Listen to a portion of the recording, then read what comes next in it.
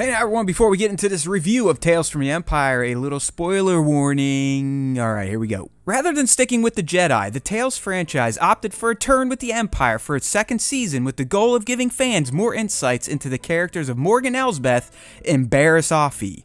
The former, being a new character created for the Mandoverse era, didn't have a fleshed out past to help explain to fans why she was so loyal to Thrawn and the Empire, so she was a great Tales of candidate.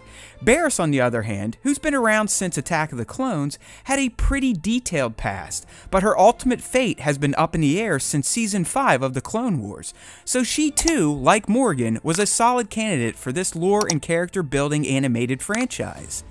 Overall, Tales of the Empire successfully relayed new and mostly interesting canon for both of these characters that most definitely shed more narrative light on their experiences with the Empire and how it shaped their respective destinies.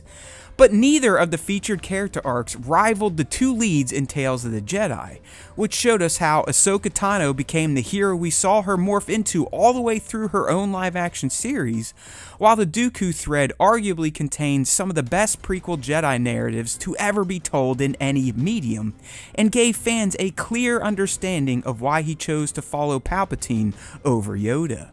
Tales of the Empire, while very well done and extremely intoxicating to look at, like stupid great animated visuals people, didn't nearly hit as hard as the Jedi version. Maybe it was the lead characters and them not being as prominent in the core Skywalker saga as Dooku and Ahsoka, or maybe it was some of the choices the writers made for these characters, but the 6 shorts didn't nearly feel as lore explosive as what we got from Tales of the Jedi. Oddly enough, the best and most fleshed out arc from start to finish was Morgan's.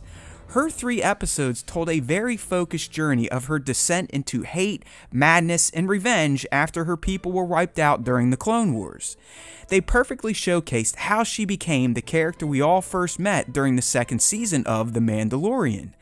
Learning about her past, her first talk with Thrawn, and then what happened directly before the events we saw in The Mandalorian really helped to explain why'd she sell out the planet she was leading and others in the same system to help Thrawn and the Empire. Morgan became a fully fleshed out Star Wars villain and character thanks to her Tales of the Empire run, so her episodes offered a clear and concise explanation as to why she was a Thrawn sycophant and ultimately sacrificed herself for him.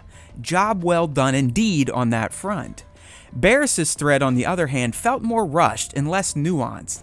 It started strong with what may be the most visually stunning looking episode of animated Star Wars ever, but then things felt rushed thanks to the very short middle episode that also resulted in Barriss turning from the dark side a bit too soon, in my humble opinion. In fact, Tales of the Empire ended up making Barriss feel like she had already learned her lesson and wanted to be a Jedi again towards the end of the first episode. There was no real mystery behind Barriss's motivations in her episodes. By the beginning of the second episode, you could already tell that she was questioning the Empire, so her Jedi turn didn't remotely feel shocking. Her turn back to the light felt natural because Tales of the Empire opted to not dive into her darker compulsions. This is a character who accused the Jedi of being traitors before Palpatine did, and she even tried to frame one of her own, but somehow, shortly after Order 66, she was already returning to the Jedi way of thinking. It just felt like a lost opportunity for the series to explore her darkness to show fans how conflicted she was internally, but what we got was essentially her being on the path to redemption the moment she was brought into the Inquisitorius. Now, Barriss as a character definitely featured more growth in this series than Morgan, and it's hard not to discuss how narratively beautiful the final few moments of her thread were, not to mention how old she looked thanks to becoming a healer. Stay away from the Force, kids. It is not good for you, especially if you're a Jedi. Just see how bad Obi-Wan aged and be thankful you can't float rocks.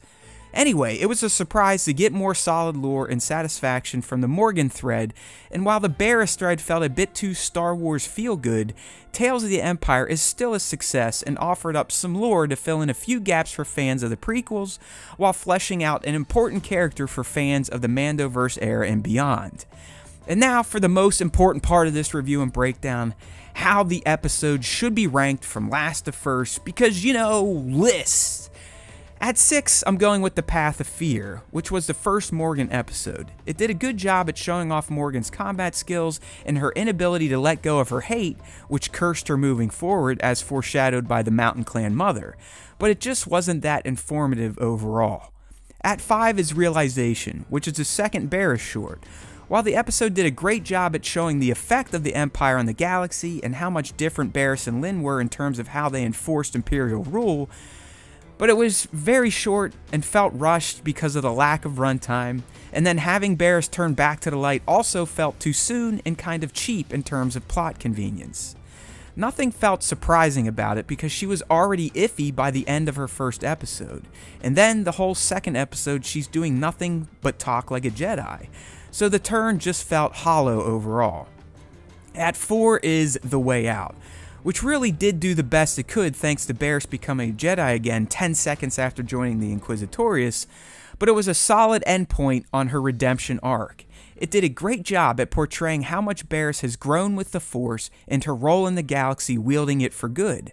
I do think her death was a bit silly considering she was in control of the situation and should have been quite capable of avoiding Lin's uncontrolled saber swings, but I guess lessons need to be learned by everyone, and Barris gave Lin a final sobering one thanks to her inability to not get hit by someone blindly waving a lightsaber around in a dark cave. At 3 is The Path of Hate. This is the third Morgan episode, and the sole reason it comes in at 3 is because it is the perfect prequel to the Mandalorian episode from Season 2, in which Din goes to Corvus to find Ahsoka Tano. It set up how demented Morgan had become as a ruler, how she was able to keep her people in line even though the Empire was gone, and more importantly, how Bo-Katan had information about the planet and the distress its people were having.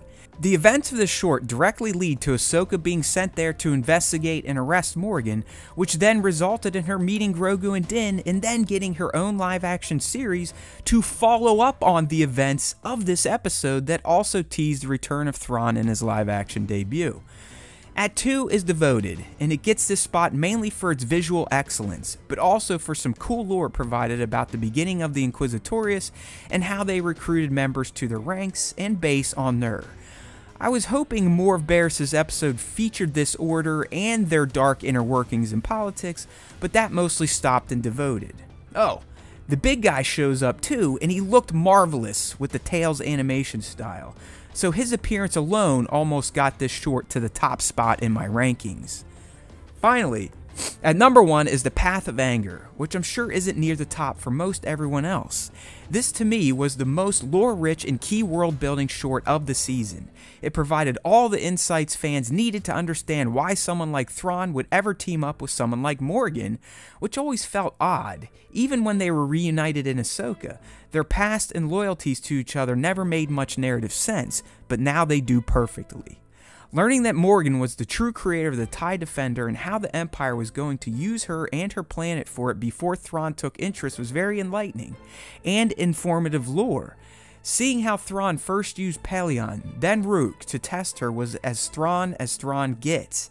Dare I say that he felt like 4D chess Thrawn again too?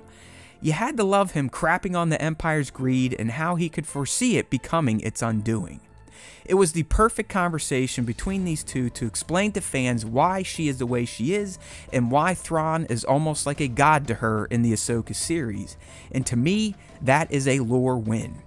Hey, thanks for watching. Please consider joining the channel as an official SWTS member. Details below, along with other links to our podcasts and socials. There's always time for Star Wars time, and if you listen to the Star Wars Time show, the Force will be with you.